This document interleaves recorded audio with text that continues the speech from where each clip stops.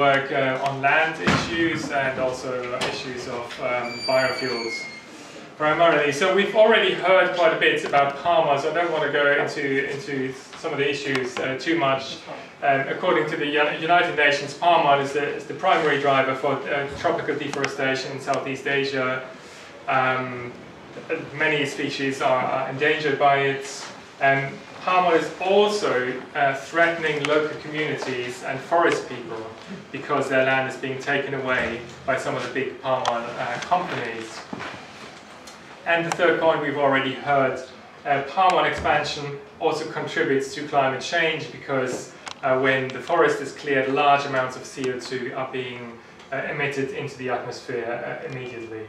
And I'll talk a little bit about that more later. Now the next slide here, just go on.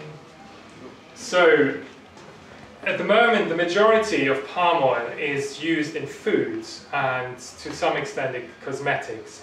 But the use of palm oil in biofuels is the fastest growing new demand for palm oil.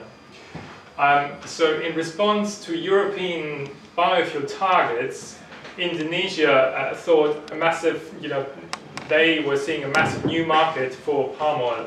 So they've earmarked a further 20 million hectares for palm oil expansion. And Indonesia is already the third biggest emitter of greenhouse gases in the world, which is fairly surprising given that Indonesia doesn't have a lot of industry, but the greenhouse gas emissions are obviously coming from the deforestation. So can I have the next one? That's all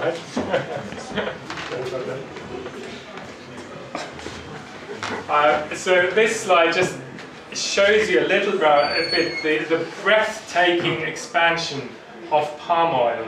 So this column shows you total area, hectares of palm oil. In 85, only 600,000. In 99, already 3 million, 5 million, 6 million, 2006. And now estimates for 25 are 26 million potentially. According to existing plans of areas that have already been earmarked for palm oil expansion.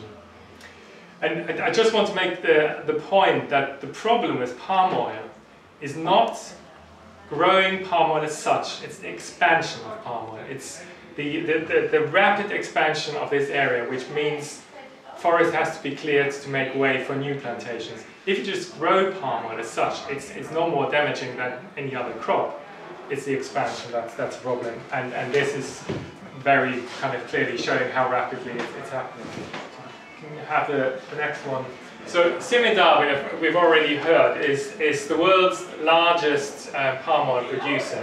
They're a Malaysian company. They've got so plantations in Malaysia, a number of, or large amounts of plantations in Indonesia, but now they're also expanding across the world. So they're going into other countries as well, tropical countries where they can grow palm oil. So Africa is one of the new sort of frontiers for palm oil expansion.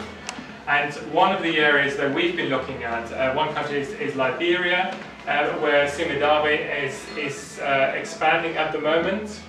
And they're accused of human rights violations and deforestation. And I'm going to talk a little bit more about Liberia. So if we can have the next slide. So they've already grabbed 300,000 hectares of land in a deal with the Liberian government. They began planting palm oil in 2011 already. There's very strong opposition from local communities.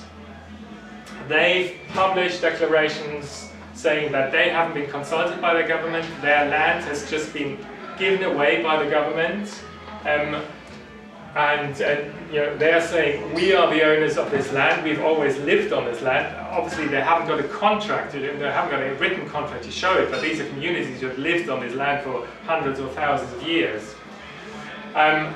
And despite commitments by Simidawi, they haven't engaged with free, prior and informed consent, which is sort of the basic human rights standards when you talk about land deals. And in March of this year, Simidawi began clearing land in Golilly town, which is the traditional area of this clan, without negotiations. So we can have the next one. And a report from last year found that farmland is being swallowed up by the plantations. There's few alternative livelihoods available for the local people who used to grow their crops on this land. There has been no compensation has been paid to the communities, and also forest areas that were used for cultural practices have been destroyed and planted with palm oil. And Reading University did an impact assessment on this planned expansion, and they were saying the land clearance would lead to large areas of forest being destroyed, reduction of carbon storage and biodiversity loss, risk of loss of livelihoods and food insecurity, and increased risk of conflict. And there have been a number of human rights violations being recorded, so there's no protection of the community's land rights, because, as I said, they haven't got a written contract to show that they've always lived on this land. There's no guarantee for free, prior and informed consent. They've allowed involuntary resettlement of the communities, and food security is being degraded because land is taken away from food production. So this is just a picture to show of an area that's inside Simidarby's concession, but at the moment this is still growing with the traditional agriculture, which is very much in tune with the forest, only clearing small amounts of forest, growing crops, but letting the forest stand on the whole. But if you compare that with the next picture, which is basically what palm oil plantations look after clearing, the forest is taken away. There's a few trees left standing, but otherwise it's all just industrial palm oil plantations. This is not a picture from Liberia, this is from Indonesia, but it's the same story, essentially. What's interesting to know is Simidarby is actually backed financially by a lot of European financial institutions, including HSBC, Deutsche Bank from Germany, Schroders Investments, the Norwegian government pension funds, Legal & General from the UK, and a long list of others. So this is one of the targets of our campaign, is actually to get these financial backers to stop putting money into Simidarby and essentially paying them for deforestation. So I just wanted to talk a little bit about biofuels and the use of palm oil as a biofuel, because biofuels are often being sold as something that's good for the climate. There's still this idea that if you use biofuels, it's carbon neutral, you're doing something positive, you're reducing emissions, and that's partly what we hear about the use of biofuels in power stations as well. And in fact, the use of biofuels in power stations is being subsidized as renewable energy by the government. However, the reality looks quite different, because there are, as Duncan already mentioned before, there are massive amounts of greenhouse gas emissions involved in palm oil. And these are primarily from the so-called land use change. So what that means is basically deforestation, forest being cleared, being burned, the carbon stored in the forest is being released into the atmosphere, and you have these massive greenhouse gas emissions up front. And there have been a number of studies into this, and some, they come to slightly different numbers, but these are figures from the European Union. So these are the European Union's own figures, their own research. This was published in The Guardian.